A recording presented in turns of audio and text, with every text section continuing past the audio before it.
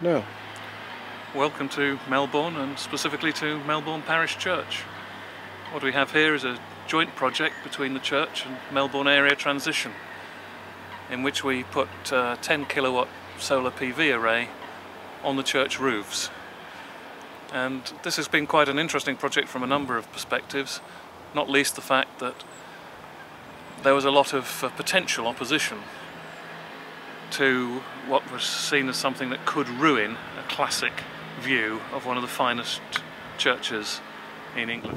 The attraction of this building is that it has large south-facing roofs, and we felt that putting something on a building like this was saying something very significant about all institutions, organisations and communities getting involved in doing practical things to mitigate against the twin issues of climate change and resource, especially oil and energy depletion.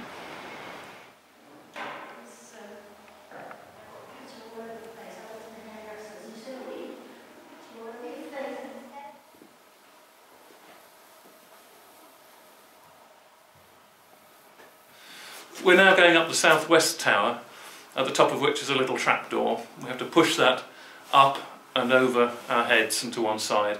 The parapets up there are quite low, so one just has to be a little bit careful. There we go.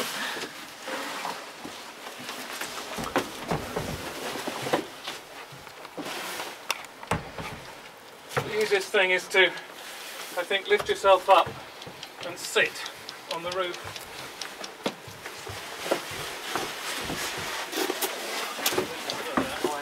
It's all right.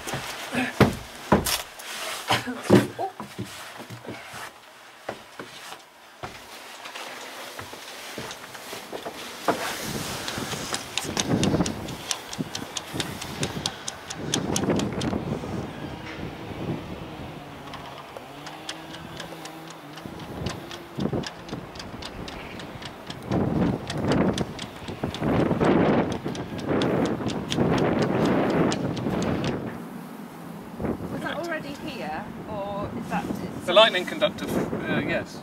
This is one of the clamps connecting the panels and the frame on which they're sitting to the roof. One of the things we've done just to try to make sure that there is absolutely no risk to the building is we've put these strips of sacrificial lead at the points where the clamps connect to the lead of the roof, so there's no risk at all of damage to the building. Did the installers have to bring the solar panels up this stairway? Thankfully not, no. We worked with a team of installers who actually also had a plant hire business, so they were able to use a scissor lift on the outside to carry things up.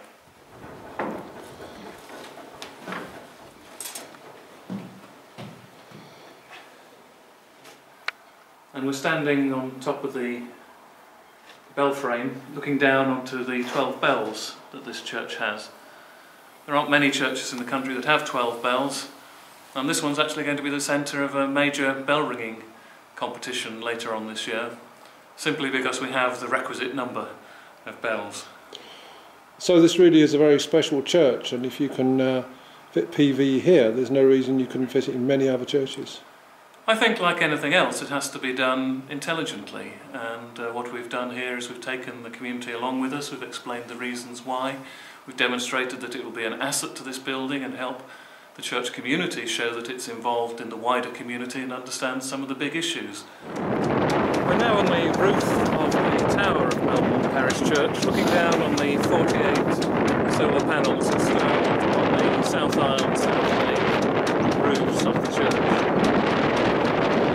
My name's Sarah Spencer from Melbourne Area Transition, and the church project installing the 10 kilowatts on the Grade 1 listed parish church has had a real knock-on effect with the wider community in installing or encouraging people to install solar panels, solar PV on their own houses. And I think it's made people realise that it can be done on any type of building.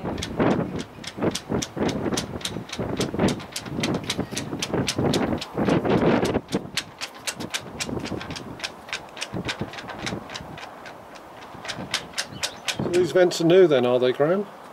Yes, they were put on because in the course of surveying the attachment points for the solar panels, it was discovered that the lead was actually in rather poor condition.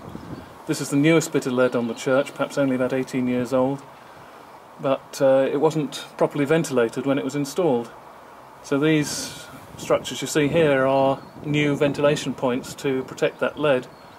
It's a problem that wouldn't have been known about until the church started leaking, had we not come up and been looking at it from a solar panel point of view.